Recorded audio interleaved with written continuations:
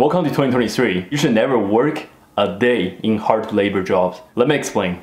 Have you ever seen one of your family members? Maybe this is your grandfather, maybe this is your father.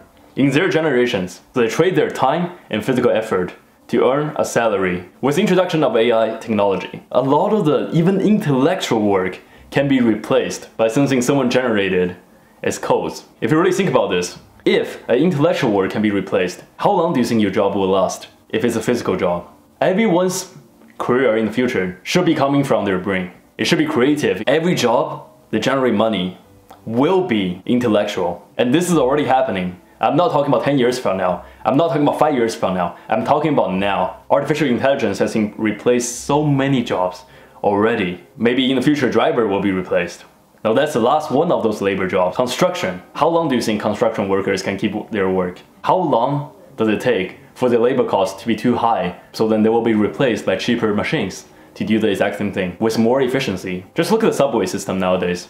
The older the subway system is, the more likely they require a worker to go repair it. The newer subway system use laser technologies to fine-tune where exactly is the point the subway reaches in perfect efficiency. Technology has to move forward. Even if today we just sit down here and then say, oh my god, there's too much technology already in the world and I don't want to create more. It doesn't matter what you think.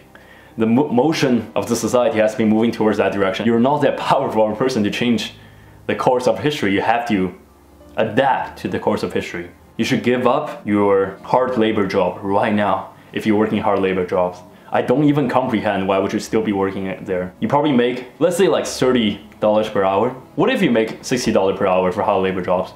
Well, some jobs make that. How much do the white collar workers earn? On paper, they earn maybe 20 bucks, 25 bucks per hour. Okay, that's pretty low compared to my hard labor job, right?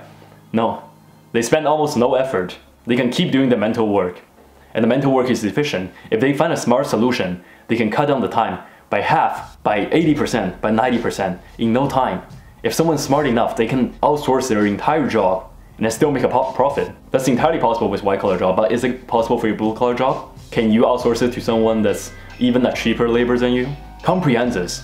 In the greater scheme of things, if you choose this life path, you will earn knowledge, learn so much skills in this specific area. But what if this area is going to a dead end? Why don't you expand yourself? Why don't you go learn online? There's so many things, so many resources available. Make huge life changes that changes the course of your entire life direction. Understand, our technology in the world is accelerated in a curve like this. It's exponential growth, which means today maybe your job is still worth something.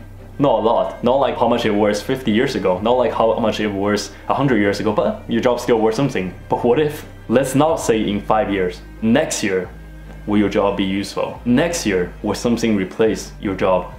Will someone cut down your salary so much that you no longer want that job? It's happening now.